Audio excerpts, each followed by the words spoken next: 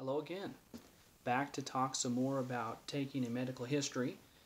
The previous video to this one was all about the HPI, the history of present illness, and I'll reiterate one more time that that's the most important thing you can do. Memorize those questions, go through them in every history, and you're going to have a great start. As I said in the last video, the great thing about the HPI is you actually don't have to have any particular medical expertise or knowledge in order to do that perfectly. So I always say anyone can collect a perfect HPI.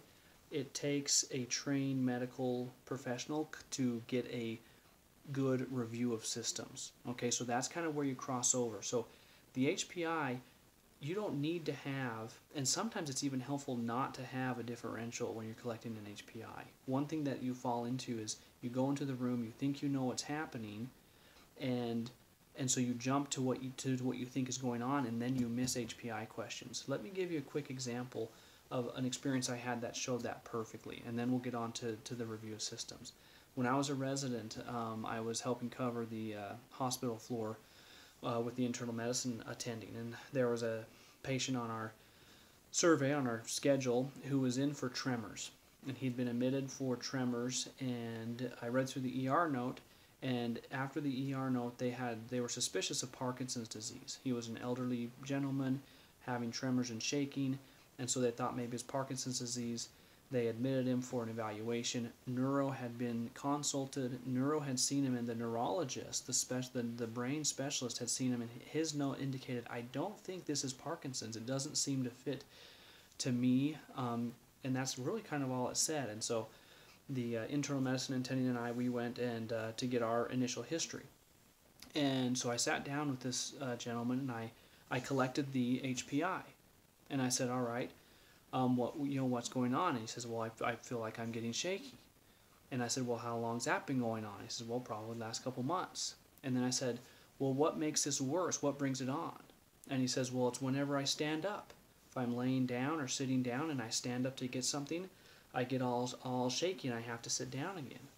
And right there, with that, just like the second or third HPI question, you completely change the trajectory of what it is you're looking for. Because what happened in the emergency room with the initial history is whoever took that history went in thinking it was Parkinson's. It was an elderly gentleman complaining of tremors, and they're like, oh, this is probably a Parkinson's type thing.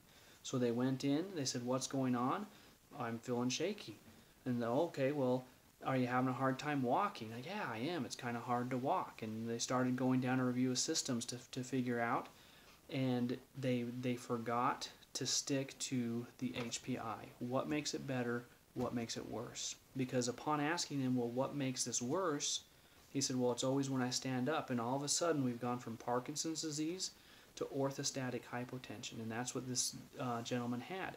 He had really bad diabetes with very high sugars, massive edema in his lower extremities. He had taken all his fluid and put it in the lower extremities, and he was standing up, becoming orthostatic, which was making him shaky.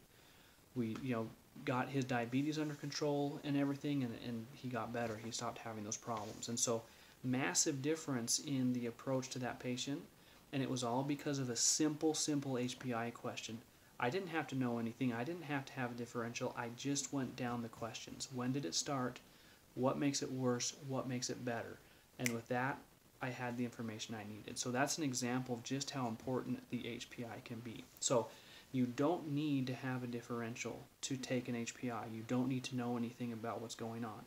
A review of systems, which is what we're talking about in this video, is a little bit different, because a review of systems is where a trained, educated medical provider chooses what questions to ask and which ones not to ask to narrow things down.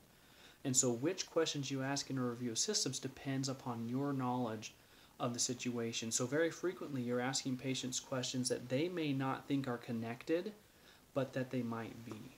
Okay, so for an example, you could have a patient who's complaining of maybe frequent urination, and you go through your HPI and you get the information about how frequently and how long it's been going on. And then a review of systems would be you thinking and saying, okay, what things cause frequent urination? And then asking questions about that. So for example, you might ask, well, have you been having any headaches? Now, For the patient, they might be thinking, well, why in the world, what does a headache have to do with too much urination? But as a trained medical provider, you're thinking, well, one thing that could cause frequent urination would be something like a diabetes insipidus or something, and brain tumors and that type of stuff could play into that.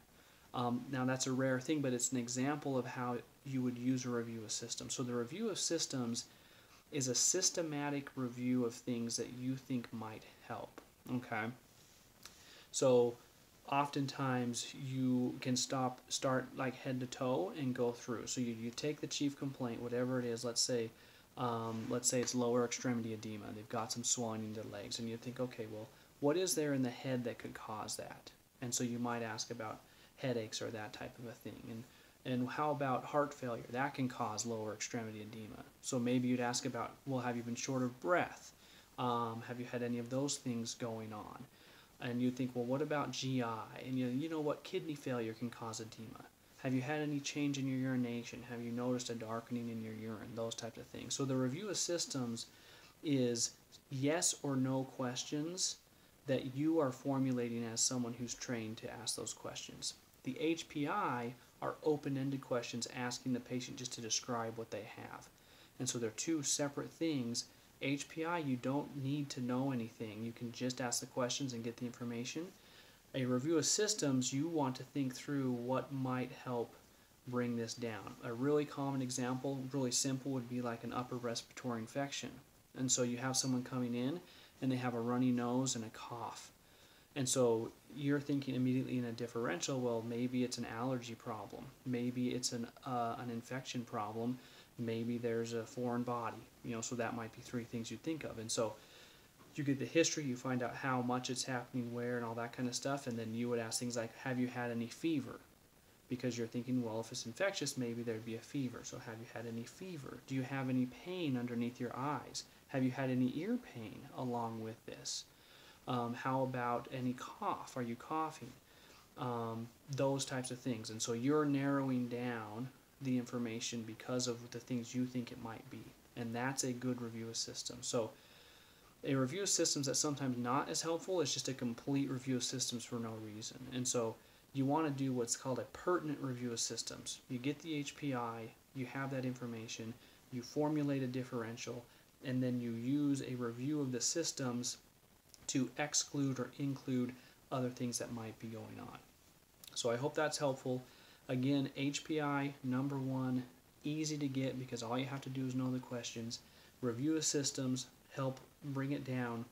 And then with those two things together, 80% of your decisions are going to be able to be based off those things. Physical exam is helpful, labs and those types of things are helpful, but those two things are the most important things you can do correctly. So I hope you enjoyed these videos. Any questions, comments, things you want to have added, videos you want to see in the future, put them down below, let me know, and we'll keep doing this. So I hope you have a great night. This is Dr. Stokes for Bread and Butter Primary Care.